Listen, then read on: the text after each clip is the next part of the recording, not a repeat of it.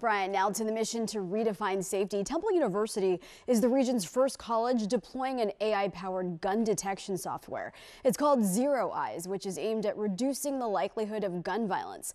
Campus police say it uses existing security cameras and human verification to detect weapons. Now, if a firearm is spotted, images are immediately shared with the Zero Eyes Operations Center, which is manned around the clock by military and law enforcement veterans. If that threat is deemed valid by those individuals, an alert is then sent to Temple Police with information on the gun type and the individual's last known location.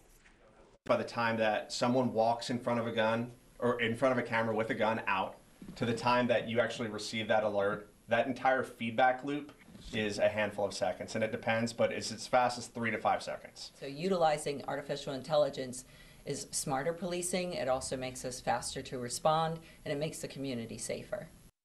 Now, according to our 6 ABC data journalism team, there have been 18 shootings within a quarter mile of Temple's campus so far this year, one of which was fatal.